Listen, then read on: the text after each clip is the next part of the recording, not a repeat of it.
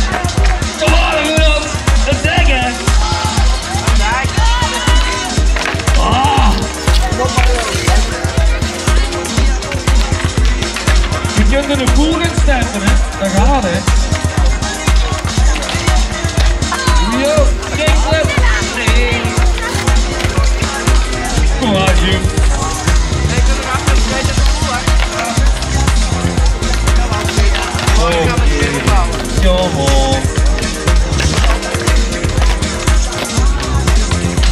Ja, Jules.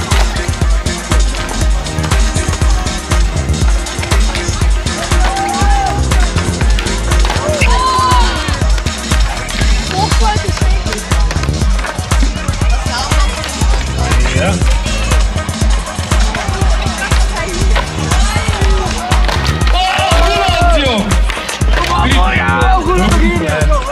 Kijk eens weer denk. Oh. Ja, Jules, shit, we gaan dat bezig gehad. En waarom was het nog mee? Wow. Oké, jongens. Oké, nog een keer, ik heb zeker. Nu ben ik op de zijkant om te stoppen. Oh, ik kan nog een shit zien. Ja, nee. Wil je weer gaan komen? Ja, ik ga nog even in de dankjewel.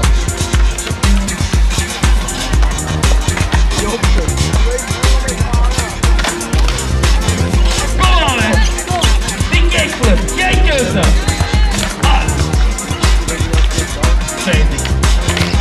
Oké, jongens, we gaan hier afvallen. We gaan naar de E-streep. Ik heb nog meer prijzen. Ik hoef geen meer tricks.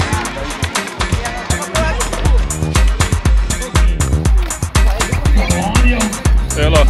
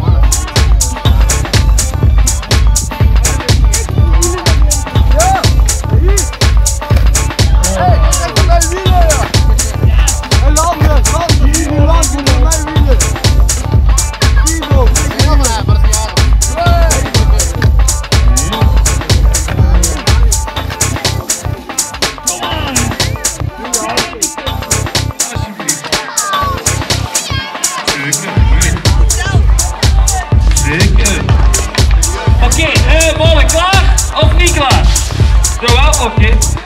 Voilà. Jongens, ik heb moeten stoppen met stickers uitdelen, maar ik moet terug opladen.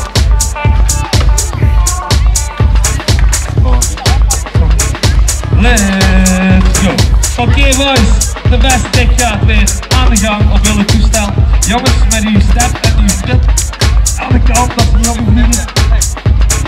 Oké, boys, kom maar.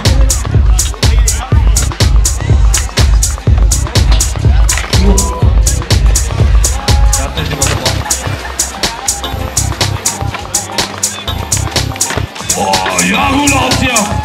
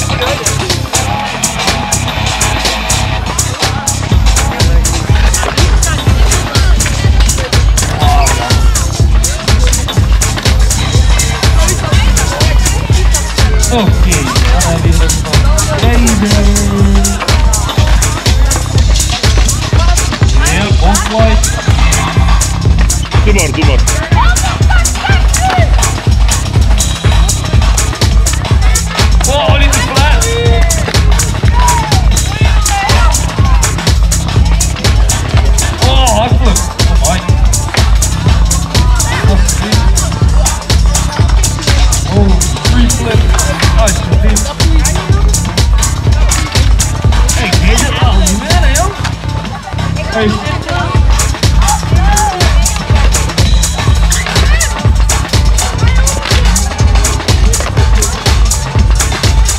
Hoppa, kijk de mensen klaar. Kom maar. Kijk de mensen.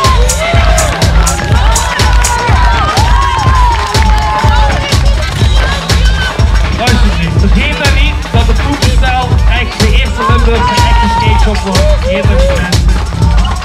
Ik kan niet de mini-kleren dat ik kreeg van mijn mama. Oh. Oh. Ja jongens.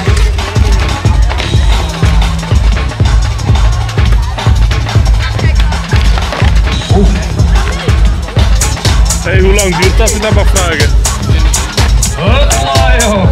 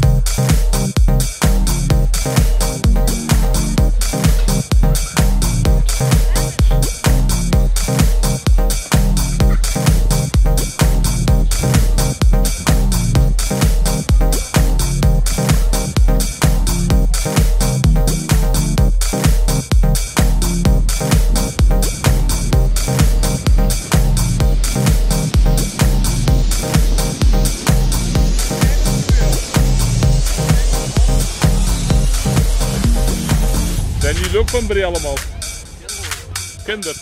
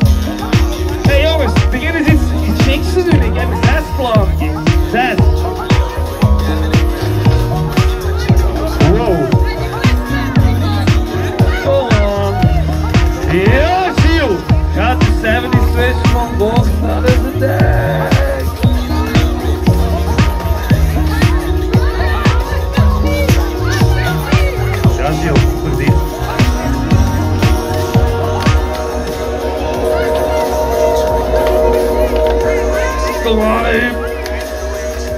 Oh, Huub.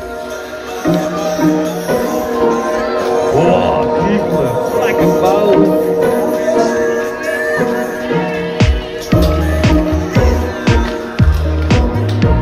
Ja, Roland, jij hebt wielen gewonnen. Wow, als je dat achter elkaar had gedaan, had je voor mij een cadeaubon gekregen. Roland, wielen voor u.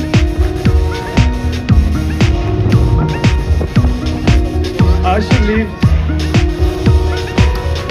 Ja, ben goed. Wow.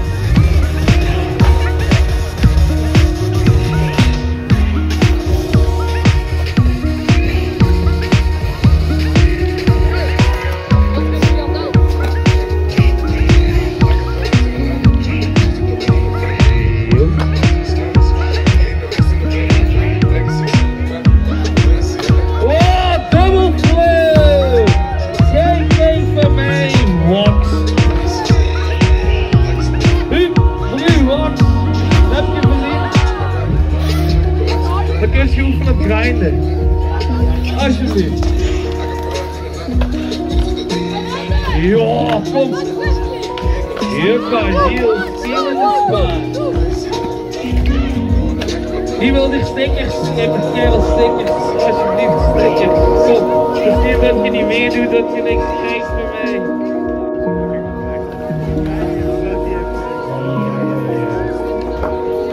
En wie is allemaal blij dat we nu skateboard die vrij hebben gekregen?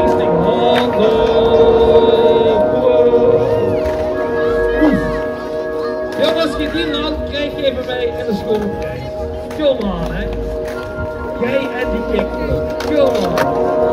Oh, geloof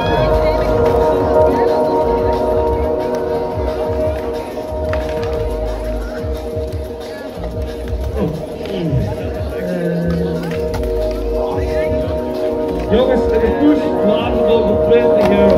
Kom aan, hè. Dat is een sexy. Ja, is dat een kans? Ja, mensen in het werken. Kom aan, Jan, die kickflip. 20 euro. Klaar, jammer. Hoe lang dan? Oh. Back 20 back. Oh, let's go.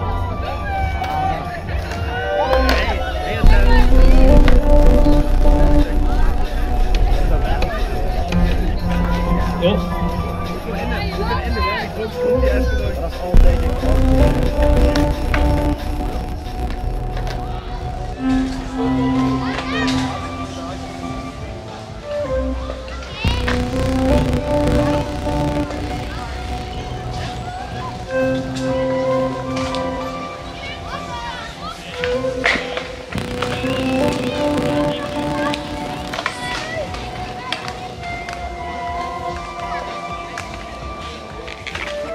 YouTube-kanaal gehad.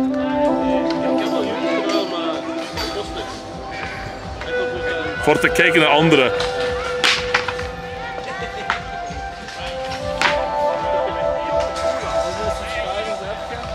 Ja, dus. Dan heb je niet shorts hè, van YouTube. Hè. Dat is ook geen stront waard. Dat is zoals TikTok.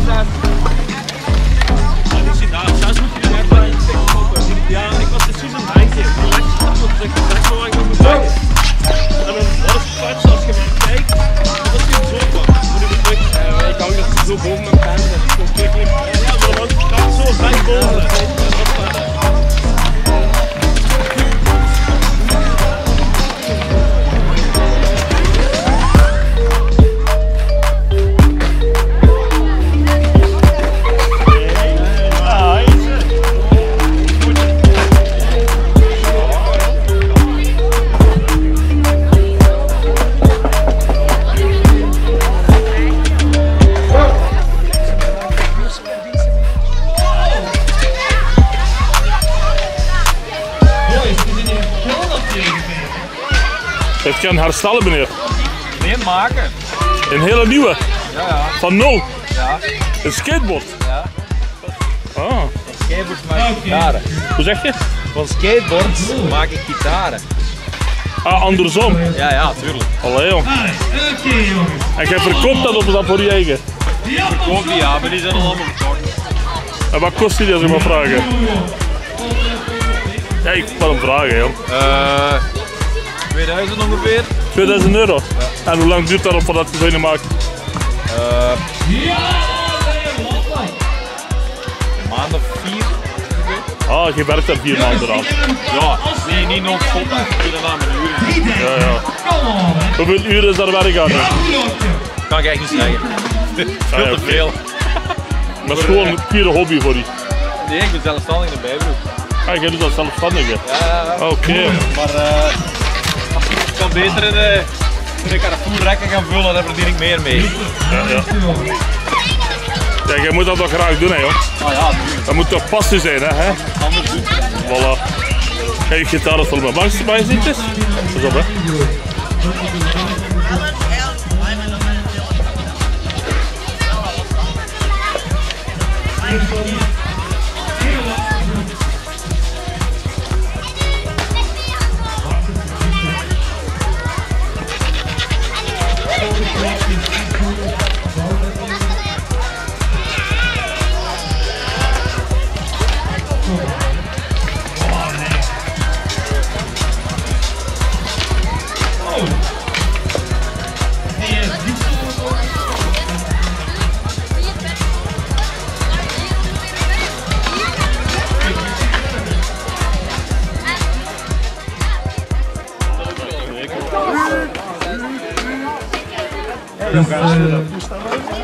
Goedemiddag beste mensen, mijn naam is Bree. Ik ben local skater hier op Boneput. Zo'n 10 jaar geleden was ik hier ook aanwezig op de opening van het vorige SkatePark. Ik was in die tijd nog net in de nodige Bree en ik was wel hyped dat er een skatepark was op de Boneput. Uiteindelijk ging ik elke dag daar naartoe, heel de vakantie lang. En er waren meerdere zomervakanties bij elkaar. Ik heb hier zoveel heel mijn jeugd overgevraagd. Ik heb hier mensen leren kennen dat op de dag van vandaag nog steeds beste vrienden zijn. Ik hoop dat er met 10 jaar iemand van die kleine mannen een soortgelijk verhaal kan vertellen. Want dat is waar het allemaal om gaat. De hobbyrunnen, dat het passioneren zijn, vrienden maken, samen nieuwe paden skaten, tricks leren en voornamelijk plezier hebben. Een dikke merci aan iedereen die betrokken is geweest om dit project zo perfect af te ronden. Dank u wel stad Bree en de jeugddienst. Dank u wel aan de hardwerkende mannen van Concrete Teams. Dank u wel aan de andere locals om een idee te delen dat we een perfect skatepark hebben voor de opkomende generatie.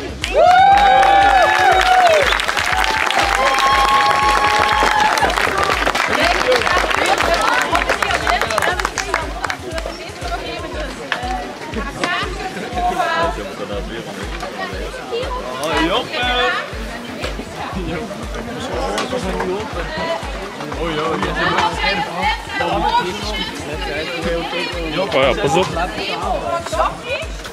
daarna mogen jullie het skatepark optie in gebruik nemen. Kunnen jullie genieten van het frisse Gaat toch bijstaan, Mauro? Mario. een fietsje gaan halen bij de Oh, hey, jong. Hey, ik ga erbij staan, joh. Hé? Oh, zo.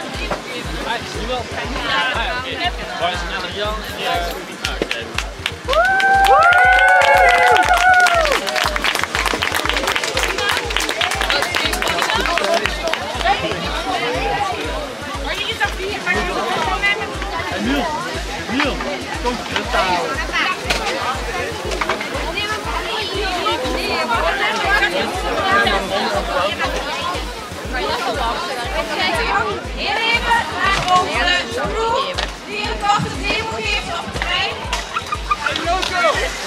Oei, sorry. Als jullie nog geen goede oefening kunnen natuurlijk gewoon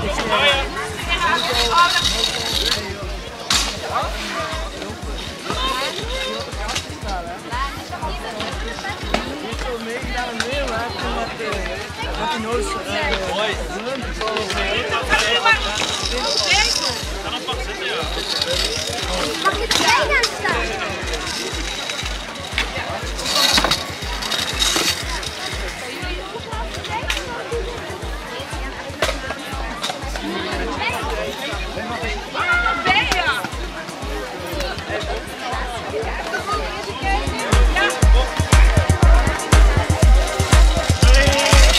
Ha ha ha ha.